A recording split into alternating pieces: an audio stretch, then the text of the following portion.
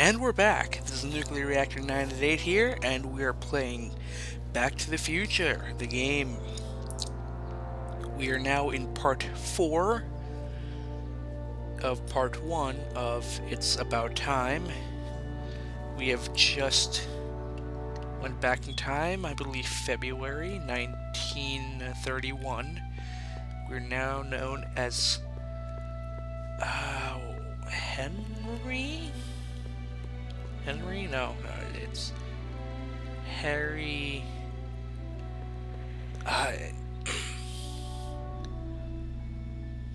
It's something Harry. Anyways, now we have a little bit of information.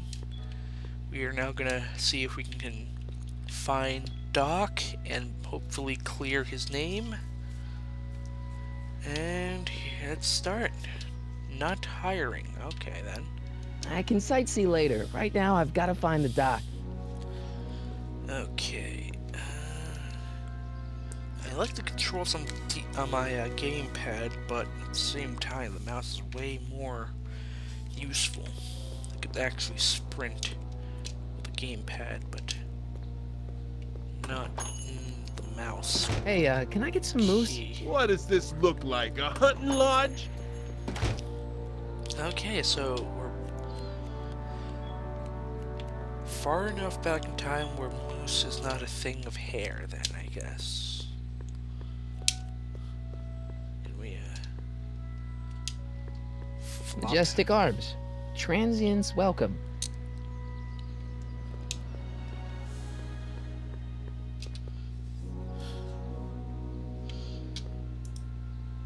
Shark. Wow, looks like they used a real shark.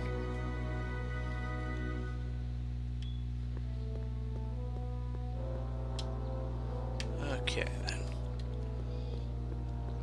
There's nothing over here, so let us now... Jesus Christ, I am like sick as all hell. Wait, did I check this? I think I did. You gonna buy anything? No. Then get out! Oh, well.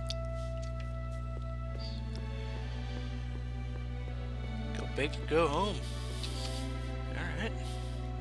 We'll play ball. Let's play ball. Sue your ass. Hello? No solicitors! Whoa. Solicitor. Okay. Ooh, soup. Really go for some soup for this. How can I help you, sir? Without any money, I don't really have any business in there. Got a point. Oh, if we can open up a bank at this time and reopen it again in 1985 or 86, we could have a shit ton of money by Futurama logic. Or any logic. Or I guess this is where the speakeasy burned down. How'd Doc ever get mixed up in that? Alright, so where would we check? I wonder who really burned down the speakeasy. Is there anything I could see? Just think. In 55 years, I'll be able to rent 5-year-old movies on this spot. Just think. In 55 years, I'll be able to rent... Okay, out of business. Oh, okay, I think... Can we? Yes.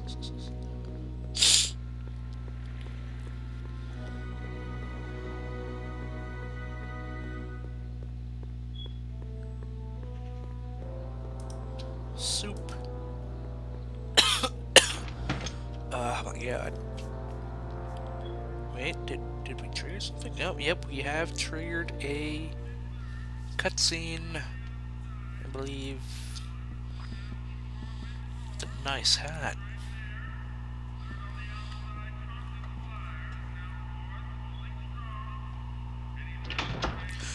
McFly! Biff? What? Kid! Grandpa? What? That's Mr. Tannen to you, Artie. What are you doing out here? Well, I was getting kind of hungry, so I figured I'd come down here for some free soup. Just thought I'd come down for some soup. Think, McFly. The DA's throwing around subpoenas like Babe Ruth. I don't think Ruth's a pitcher anymore. Shut it. If one of those subpoenas landed in the hands of my number cruncher, I'd be in a whole lot of trouble. I could even get sent up the river. You wouldn't want that, would you? Would you?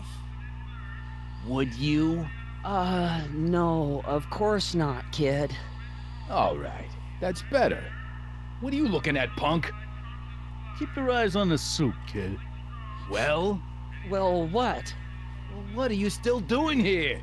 Sorry, kid. I'll just run back to the safe house. You do that. And McFly, Yes? that hat's too flashy. You better let me hold on to it. Now scram! You got it, boss. Oh. Don't come out until I give you the all clear. I swear, if even one of you mooks could add 2 + 2 without your fingers, I'd dump that wimp into the lake. Hey! Anyway, I'm off to make myself irresistible. Don't let anyone burn down the shop while I'm gone.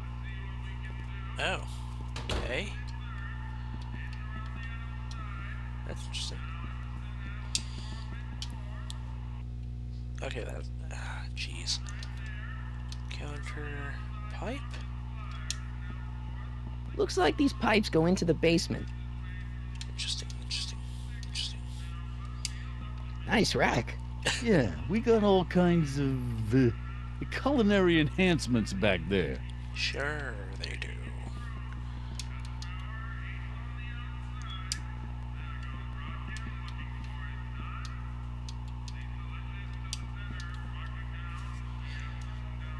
Let's see, what do we got here? What the, oh, what? Jesus Christ. I better not talk to him. I don't want to mess up his timeline. Oh. And not being seen by Tanner is not enough, then? Maybe I should go to the jail and talk to Doc before I start dialing random people in 1931.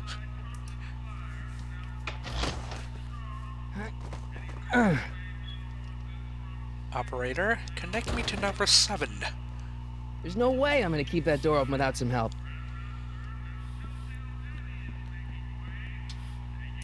Description. Lazy hands make a man poor, but diligent hands bring wealth. Maybe that's my problem. Lazy hands. It's a good one. For we were born only yesterday and know nothing, and our days on earth are but a shadow. Actually, I won't be born for about 40 years. Wait. Alrighty.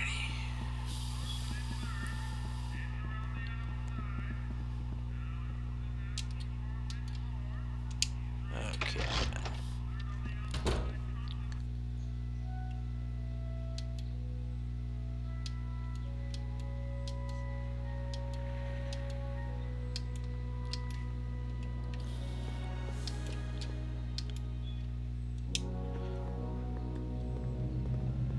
Sisters of Mercy Soup Kitchen. Come for the soup, stay for the salvation.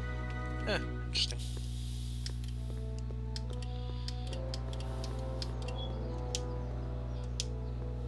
Established in 1891. Interesting. Who are you and what do you want? Can I talk to, Carl Sagan? Are you his lawyer? No? Then scram. Oof.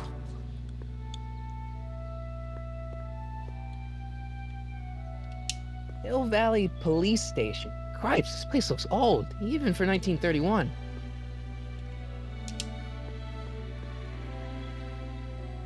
Doc!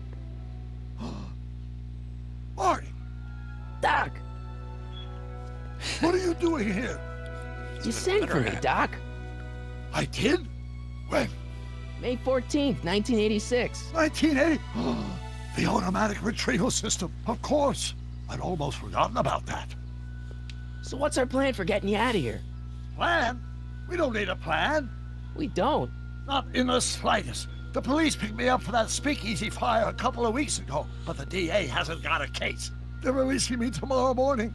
So basically, I traveled 50 years into the past to deliver your car? Sorry about that, but it's so wonderful to see you.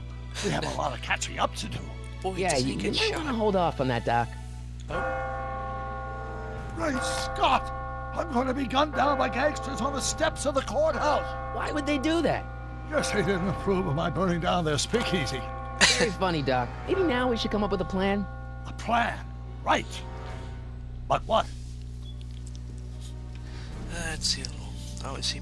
The authorities may or may not be in cahoots with the gang. It is 1930. Some of them could be corrupted. Let's go back in time. DeLorean's too far away, so that can't be done. Plus, he's in jail. Let's make a stand. I don't know if anyone's gonna. Well. Gangsters. Let's see. Why don't we try to tough it out? Now that we know what's coming, maybe we sneak it past the gangsters with a bulletproof vest or something. That might work with 1 or 2 bullets, but from the looks of this article, it appears that I'm going to be mowed down in a hail of Tommy gun fire that rendered the innocent stranger little more than a pulpy mass of bones and gristle. Who writes like that? According to the byline, one Edna Strickland. I should have guessed. Hey, maybe I could talk to the gangsters. Tell them they're about to shoot the wrong guy. I don't think the criminals of this era are going to be very receptive to a complete stranger telling them that their secret assassination plan is misguided, do you? Why don't I take the DeLorean, go back in time before you were arrested, and stop you from getting caught in the first place? Don't even think about it. Without my unjust incarceration, the events that sent you into the past might never happen, resulting in a paradox of continuum-shattering proportions. Jeez, we've been back together for 5 minutes, Doc, and you're already talking about the end of the universe. I've missed that. Don't be ridiculous, Marty. I was only referring to the end of the universe as we know it.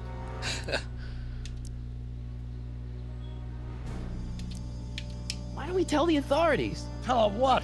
That my friend from the future has proof that I'll be murdered tomorrow? They'd ship us both off to the loony bin. And trust me, you don't want to see the inside of a 1931 insane asylum. Oof. He's right. Well, I suppose I could just get some dynamite and break you out of jail. No, that's far too dangerous. Not just to me, but to random innocent people in the past. The repercussions could be... That's it! What's it? My rocket-powered drill. You have a rocket-powered drill? Not yet. I haven't built it yet. You've lost me, Doc. Listen, a few months ago, my 17-year-old self sent in a patent application for a rocket-powered drill. I abandoned the project after I never heard back from the patent office, but the prototype should be nearly complete. Great, I'll just run back to your lab and... No, I said nearly complete. You'll need me to help you finish it.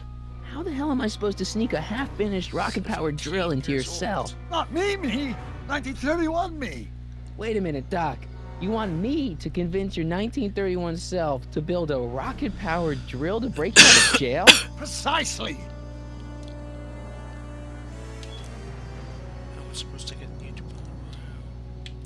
How am I supposed to convince your younger self to finish the rocket drill? Just tell him I need to break his older self out of jail? Absolutely not.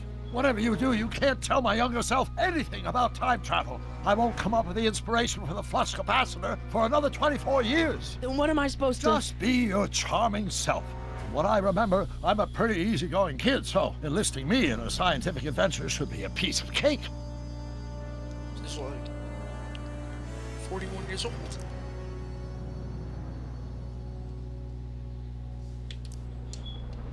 Won't talking to yourself cause, irreparable damage to the space-time continuum or something? It should be fine. I've already invented the idea of the rocket drill. You've just got to goad my younger self into finishing the prototype. Okay, let's say I go along with this crazy idea. Where can I find you? I mean, the other you. How should I know? It was over 50 years ago. Why don't you go over to the soup kitchen next door and give my house a call? They'll know where to find me. Soup kitchen. Got it.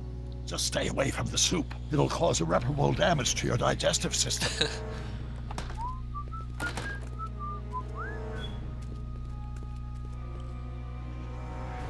I guess I better get started. Don't worry, Doc. I'll get you out of here in no time. I'm not worried.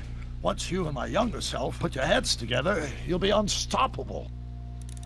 Oh, so that created some form of new memory, but then again, with his age... Unless it also goes with one's own memory as well, which could be a parrot. Oh my god, I'm not thinking straight completely. What was I saying? Parallel, that's what I was thinking of. parallel memory, in which I guess a parallel memory is something. I don't know what the hell I'm thinking of. Just like to even think or talk to the phone. Wait, nope. Nope, nope, nope, nope. That's not what I need. Nope, don't look. There we go. Well, we're gonna go call our younger self. Have that in hand. So, now we know that Doc did blow up the speakeasy.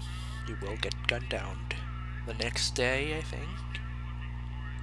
And now we have to talk to a 17-year-old self to create the rocket-powered drill.